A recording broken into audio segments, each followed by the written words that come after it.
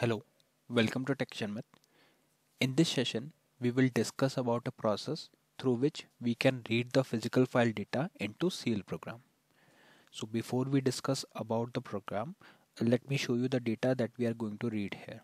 So for that, I am running strSQL command and I will write a query, select star from, my library name is Sharmit1 and my file name is empppf, which is employee pf. Okay, so in this physical file I have 5 records, name like there are 2 columns, employee id and employee name. So this data we will try to read into CL program. Okay, so for that we have to create one program. So I have already created that program, so let me show you that. So here in this program, firstly we are declaring one variable named as loop. This variable we will use for the looping purpose. Okay, and the type of this variable is logical. So here we are using logical variable. Why? Because we just want to set the value as a true. Like we will try to run a infinite loop which will always be a true condition, which will always be in a true condition. So I'm taking f4 here. So this is the loop variable. It is of logical type. So in logical variable we don't need to pass the length and decimal position. We have to just simply pass the value, and the value we can store here is either 1 or 0. So we have stored it. Now we have to declare the file which we want to read. So for declaring a file in CL, you have to just simply write this DCLF and then take F4. So once you take F4, you will be reached to this screen where you have to specify the file name. So in our case, we are using empppf file and library name. So this file resides in Sharmit1 library. So I have specified the library. Other fields are like for record format. If there is multiple record in a file and you want to read for the particular record format, then you can specify it here. But these remaining thing we will discuss in the upcoming session. For now, we are just reading the basic file using this DCLF command. So we are just declaring it, and for reading we have different command. Okay, so this remaining part we will discuss in the upcoming session. So yeah, now we have declared the file. Now the next step is we have to run a loop so that we can read all the data from the physical file. Okay, so for that I'm running a loop with do while iteration. Okay, so you have to just simply write do while, then take F4, and in this condition you have to pass the condition.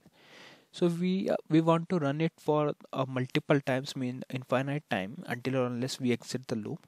So for that I'm just passing my logical variable here, which is loop. So if we are not passing condition and we are passing variable directly, then it means till this value is true, it will be going to iterate the loop. So we have started it. Now inside this loop we are using RCVF command, which is mainly used for reading the data from the file. So once this line is executed, it reads out the first data from the file, and we want to read all the data from the files. That's why we are running this command inside the loop. So one by one it reads all the data, and then this data we are printing with the help of snd pgm msg command. So here on line number 24 we are using snd pgm msg command. You have to just take F4 here after writing this snd pgm msg, and here inside the message or text field you can pass your variable which you want to show to the user. So this is the file field that we have read from the file. So I'm just passing it, and this is a numeric field, so we can't display the numeric field here in CL. So for that we have to convert it to the character. So we have converted it with the help of %char built-in function. Okay, and below to that we are using the sndpgm msg command again for printing the employee name, which is also retrieved from the file. Okay, in between these lines of code we have one commented line here, which is for some purpose. Like I will firstly show you without this line, and then we will show how we can use this line. Okay, so till now I hope the code is clear. Firstly we have declared the variable, then we have declared the file, and below to that we are running a loop, infinite loop, which will be like true in all condition, and then we are using RCVF command to read the data, and then we are printing the data with the help of SET PGM MSG command. So let's try to see the output.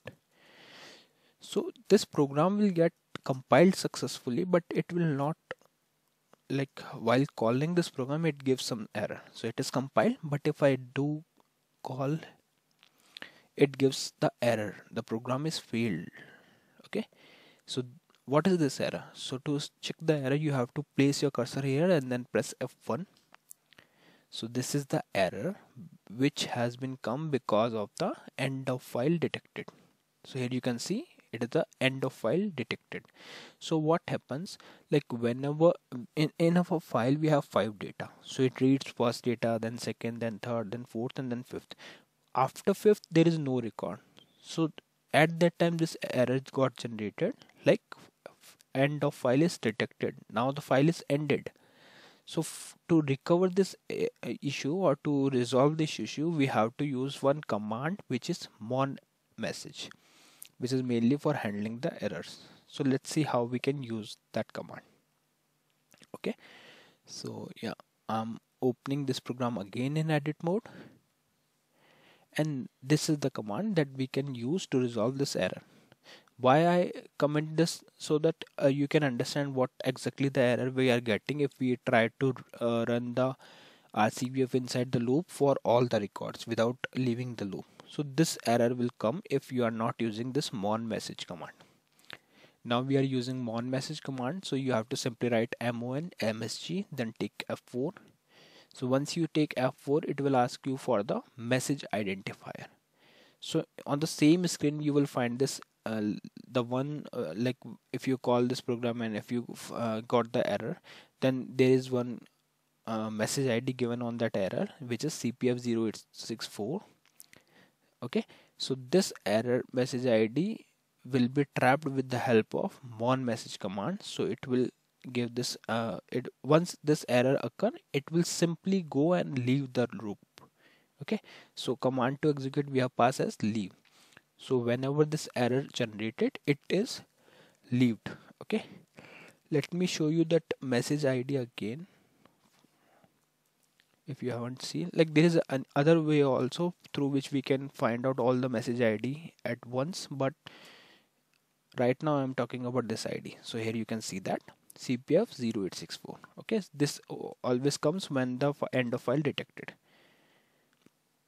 So this is this ID we have got from that screen. There is other way also through which you can find all the expected command from expected message IDs or error IDs for a particular command. Okay, so now what will happen, like once this error got trapped inside the mon message for this particular error ID, it will be simply leave the loop. It leaves the loop. Okay, so once it leaves the loop, then there is no issue and it will not break the program flow. So let's try to compile it again. So I'm calling it. So yeah, it is now working. We got the first record, its name, second name, third name, fourth name, fifth, and its name. And if I do page down here, it will show last record in the file. So this will be the last record. Okay, so this is how we can utilize our RCVF command for reading the data from the physical file inside the loop, and there are other ways also through which we can read the file for inside the CL program. Like most of you have seen some sessions or some content on internet where we are using the Goto statement for reading the data. So that is the old way. Although we will discuss that process also in the upcoming session, but if I would suggest you to go with this looping process through which we can easily read the data, okay, instead of using that go to old way. Okay, so this will be the more beneficial for you. So you can utilize this way, and it is quite simple. You have to just simply declare the variable, declare the file, then you can run a loop on one condition. Here we are using the infinite condition, and it only breaks when this error occur. Until unless this error occurs, it will process, and once this error occurred, it leaves the loop simply. So I hope this is clear, and in the upcoming session we will discuss more things about reading the file. So yeah, that's all for this session. Thank you, and thank you for watching TechShare with.